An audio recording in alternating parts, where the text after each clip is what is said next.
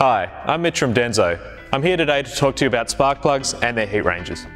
A spark plug's primary function is to ignite the air-fuel mixture inside the combustion chamber. There are a couple of important things to consider when choosing the correct plug for your vehicle. These include seat design, thread pitch, diameter, reach, and today's topic, the heat range. It's important to get the heat range correct. If the heat range is too cold, then you'll get carbon fouling on the plug and poor running. If the plug is too hot, you'll encounter detonation and pre-ignition, which can damage an engine. Let's cover the most confusing part of heat ranges, the scale.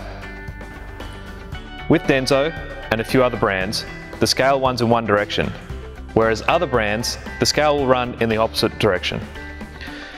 It's also unfortunately not standardized, and each manufacturer uses its own scale. For DENSO plugs, our scale goes from low numbers, being a hot plug for a cold engine, and higher numbers, being a colder plug for hotter engines. So an example of a cold engine that needs a hot plug is a lawnmower. The plug needs to hold more heat to burn off the carbon and prevent fouling.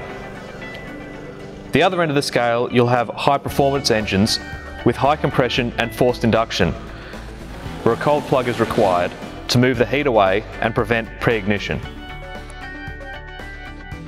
These cutaways show what physically changes on a spark plug to affect its heat range. By simply looking at a normal plug that wasn't cut in half, it would be difficult to know what the heat range was if it were not printed on the side. From this cutaway, you can see the change in length of the ceramic insulator and the amount of air or gas pocket that there is. Low heat range applications requiring hotter plugs have a longer insulator and a larger gas pocket.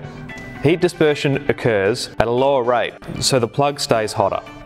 High heat range applications requiring colder plugs have a shorter insulator and a smaller gas pocket. Heat dispersion occurs at a faster rate due to the shorter distance that it has to travel. This results in the plug tip staying colder. For the majority of applications, the factory recommended heat range is the best for your engine.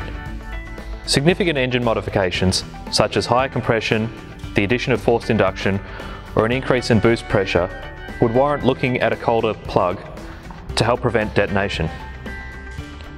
You can easily identify the heat range from the part numbers on the DENSO plugs. We hope this presentation helps clarify the importance of heat range and clears up some of the confusion on the topic. Thank you for watching.